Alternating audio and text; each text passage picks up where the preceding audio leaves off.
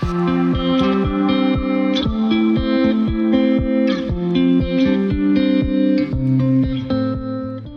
guys, this is Melinda and I'm going to be showing you how I blow dry all of this in 20 minutes or less. You want to see how I go from this to this?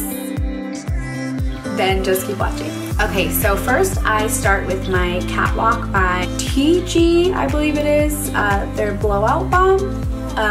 Honestly, I got this a really long time ago and I still probably have like more than half of the bottle left. And I just love the smell, and it just really helps with like my ends right here that look a little dry and parched sometimes. Okay, so I just take about a dime-sized amount of that product on my hands and just kind of warm it up in between my palms and then work my way through more of the ends of my hair because I don't really want to make the top of my hair greasy, but at the end I'll just kind of lightly work it on the more frizzier parts of my hair. I almost just want to leave my hair like this. It's not very often that I get a nice curl after I take a shower, but I'm feeling this a little bit. So now I'm going to section my hair towards the crown of my head, and I'm going to put half of it up and leave half of it down, and we're going to start that way. So I will be right back. Okay, so now I've got about half of my hair up, and now we are going to go ahead and get started.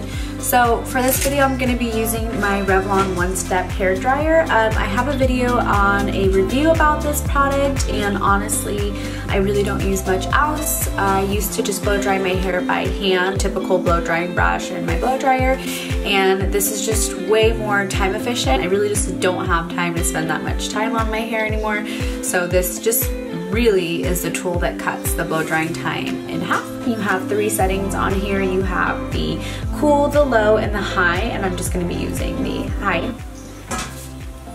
But yeah, let's get started.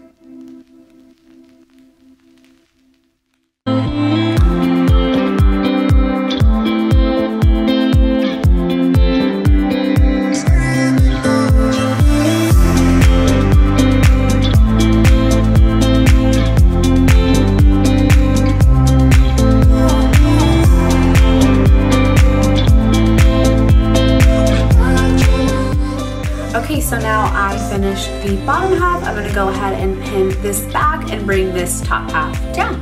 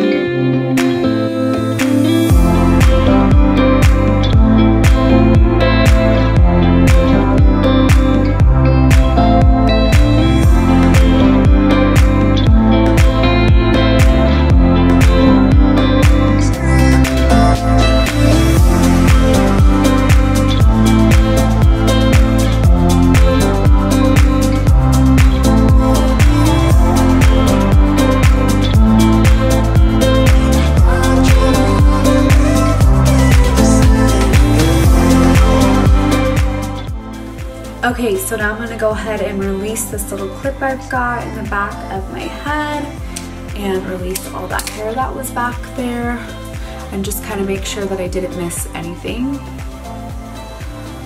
I have really thick hair. This isn't even like what it used to be, but it can get pretty overwhelming sometimes. So I already see right here there's a little spot that is a little more wavier than I would like it to be. So I'm gonna go ahead and go over this section right here.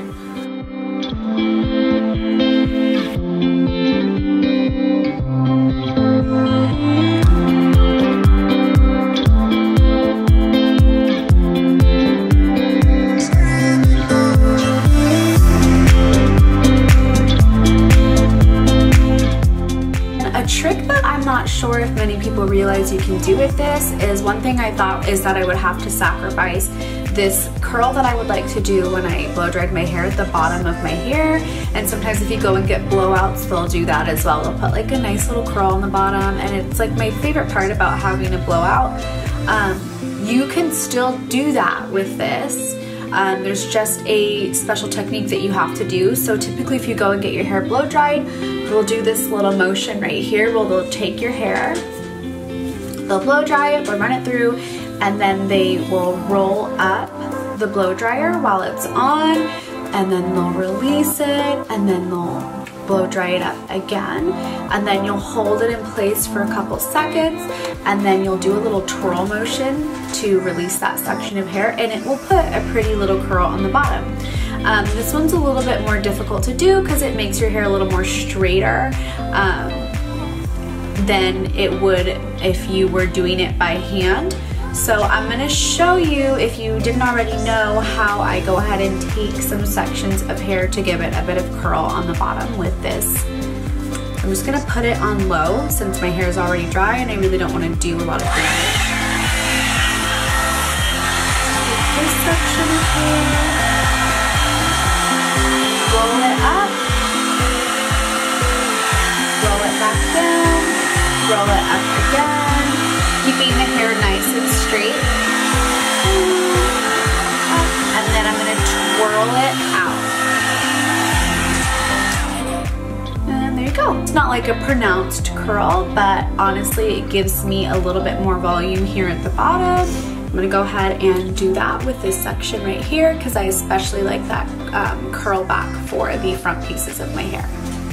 Okay, so now that my hair is all blow dried, I see that I have a little bit of frizz going on right here at the top especially, so I'm going to take even smaller amount than I did to begin with. I'm going to rub it between my palms, and then I'm just going to lightly push down on these little frizzy pieces and then work it through these bangs. Through. And honestly, like this balm, just if I hadn't used that balm right now, I would have a lot of frizziness going on down here as well, and it just gives it like that really smooth look versus if I used nothing, which is honestly what I usually do, which is probably horrible, but I've never been someone to use like thermal protection or anything like that because I've honestly never found one that worked for me that made a significant difference. But yeah, that's it guys. Hopefully you enjoyed this video. If you have any questions, go ahead and comment down below. And as always, thank you guys so much for watching.